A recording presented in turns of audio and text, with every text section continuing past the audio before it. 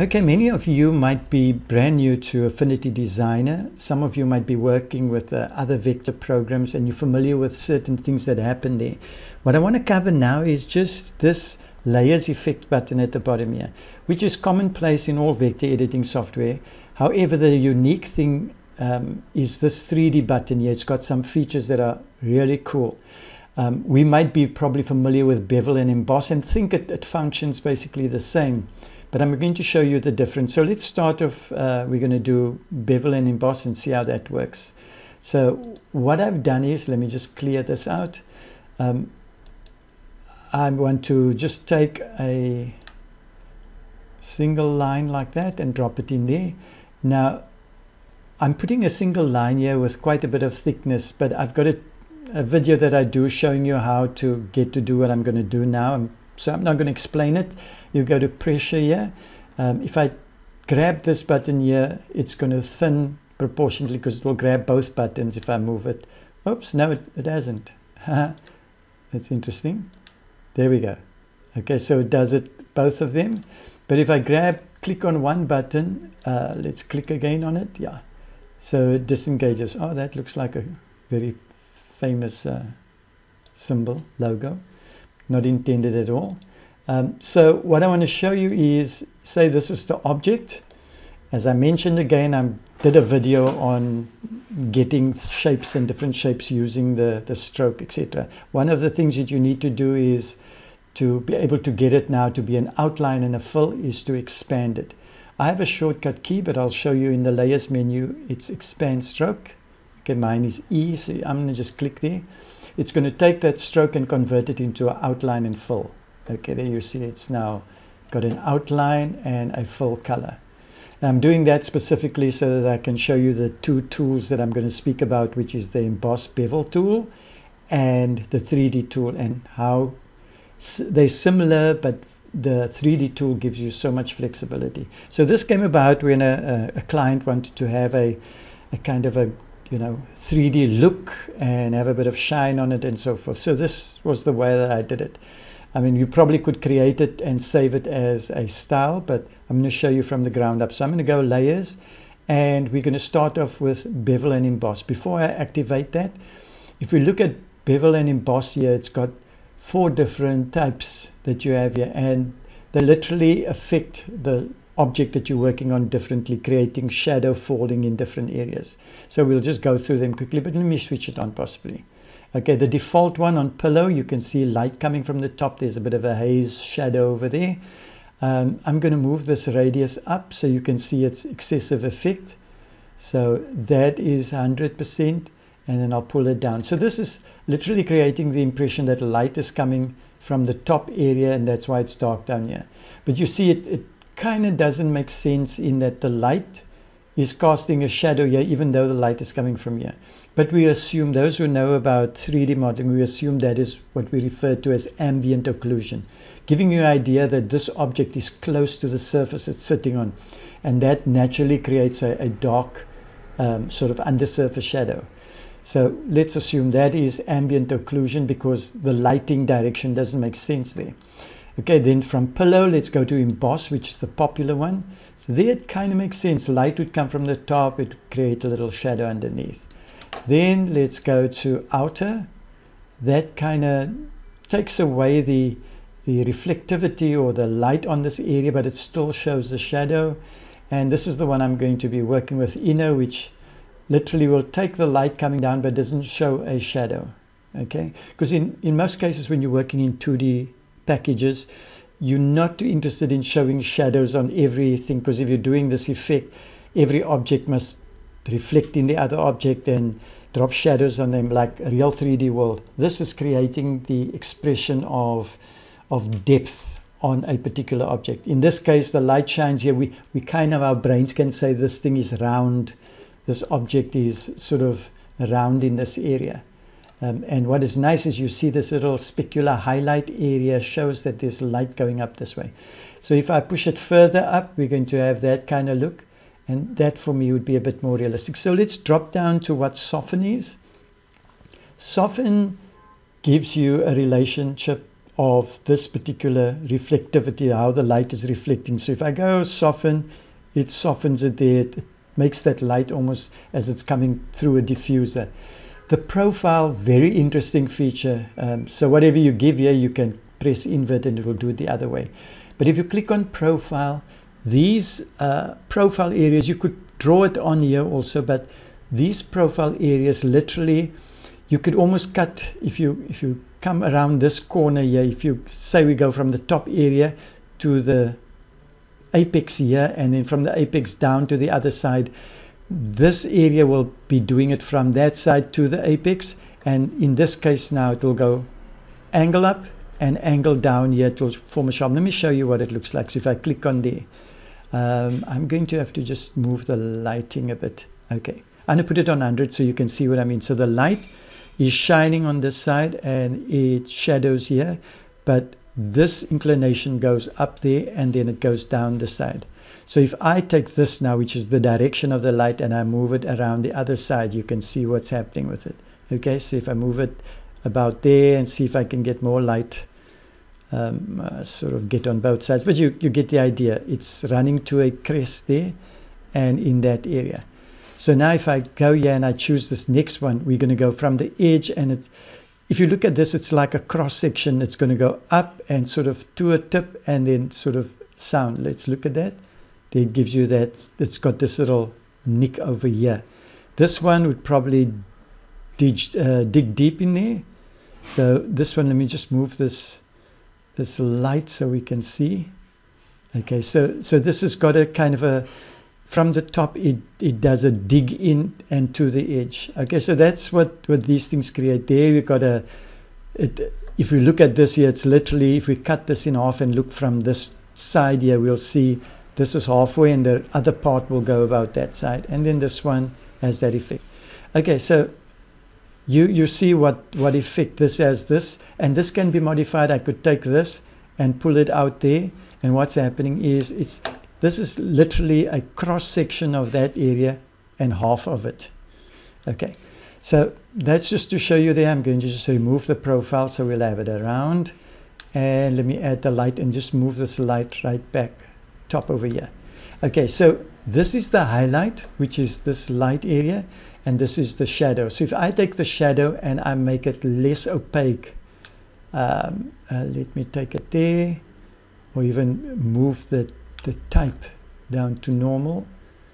Let's see what happens over there. Or we choose a color that's lighter gray. There we go. Can you see that the color at the bottom over there?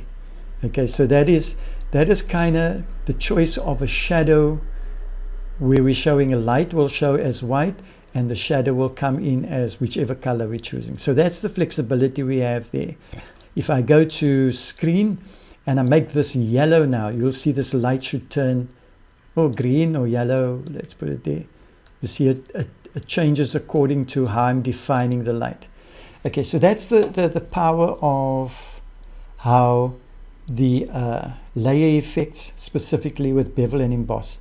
Now what 3D does, it takes it to the next level, because in 3D world we speak about the ability to have ambient light, which is light shining all over. Then we also have light that reflects off it like a highlight. It's called specular light, and those features are not available in Bevel, but they are available in the 3D. That's why I believe 3D is a much more superior way of doing the same stuff, modifying objects, than you would do using the Bevel and Emboss. However, in most cases of people that have been using 2D software all along, with having like a drop shadow and all that stuff, they've been often using Bevel and Emboss. But if you use 3D and you want drop shadows, you can get here from outer shadow still. So let's switch that off and let's get to 3D. So I'm going to switch 3D on, and 3D pretty much has a similar kind of thing to the Emboss. It kind of looks the same. But here let's look, and we take it up. Okay, there we see we have a similar kind of rounding of it. The light, if we take the light to the top, similar area there. But we have a few other things. Soften, exactly the same. You can see soften has that same effect on the light.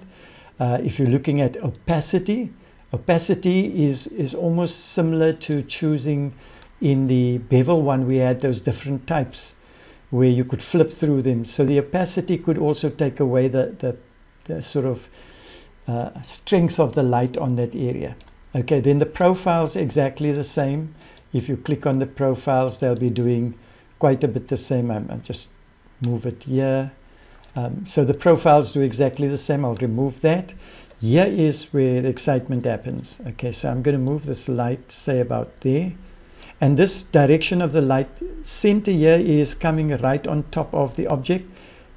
Here, if I move it here, it's coming from this area. So if you look at a clock here, 12 o'clock, 1, 2, 3, around the clock. This is how it is. So if I come here, it's taking the light from directly on top. If I move up there, it's taking the light from sort of out this way as it brings it across. Okay. Look at the diffuse. If I pull back diffuse, it's pretty much doing nothing here, but the specular is the one. Let me show you. If I pump this up, you'll see this will start getting a bit almost like a higher shine on it.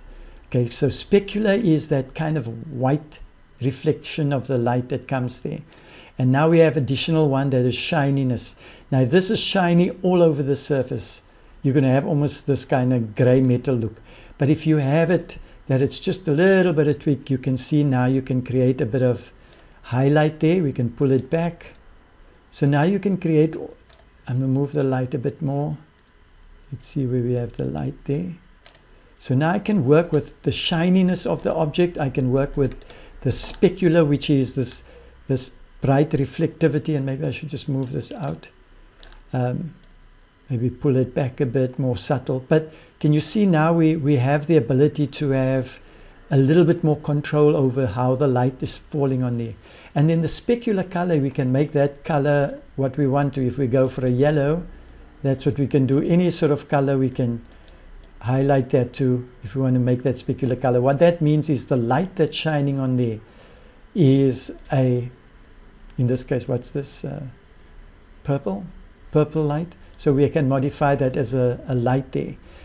Here's the other thing. The ambient light is the overall, almost like a global illumination. It's light that just generally lights up the scene. So if I put it up there, in some cases you'll find it has a different effect. This is a total black object, so it's not having that much effect in there. So this would be, in some cases you would see the color change in the whole object. Okay, if I go now, I'm going to just change this color of this object maybe to a bit of a lighter one, and let's move ambient. Can you see what ambient does? It adds bright light around. So if I had a red object like that, you see the black is just absorbs all the light. But if I had a red object and I add ambient light, you see the effect that it has. If I change the ambient color even to let's say a green tone to it, when I push it up, you'll see it will have a bit of an overbearing kind of sort of tinge of this particular color. Okay, but I'm going to push this right back to the light green or the white one, and then this is the last one that I want to show you where I think it's so powerful. So I'm going to move this light to the top. This light is shining from the top, but let me show you how I can go in, which is different to the emboss. It is the one where I'm adding a additional light. So if I come in here and I add a second light, I take the second light down at the bottom. Now you can see the light shining from the bottom here. That is where this excels. I can add as many lights as I want to. If I go back to the first light and move the first light, say about there, click on that second light I've created, maybe move it down here at the bottom, but I want to change this one's color to maybe a bit of yellow, or maybe, yeah, make it yellow. So I change this one's color at the bottom to a bit of yellow. Then I can add a third light that I'm going to point from this side, and I'm going to make this, maybe make it a blue color.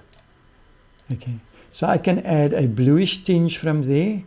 From the second light, which I put at the bottom, I've got this yellowy tinge, and the first light which comes on the top, I have that as white.